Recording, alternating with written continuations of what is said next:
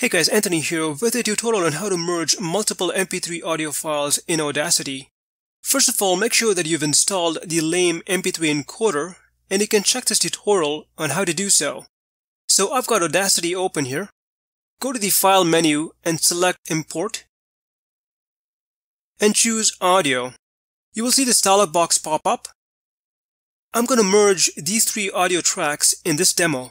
So I will select all these three MP3 files using the Shift key and click Open.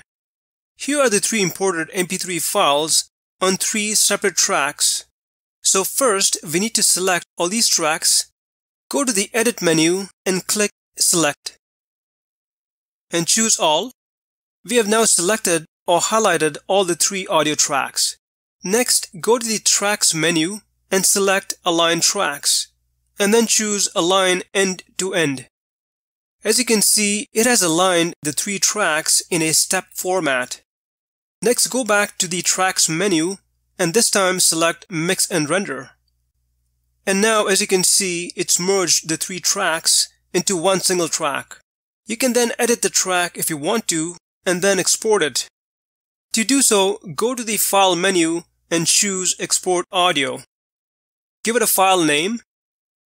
Make sure to choose file type as MP3 files and click Save. You will see this dialog box. You can enter the metadata if you want to. I'm going to skip this and finally click OK. Let it finish exporting, and that's pretty much it. Like I mentioned earlier, you can check this tutorial on how to download and install the lame MP3 encoder, and thanks for watching.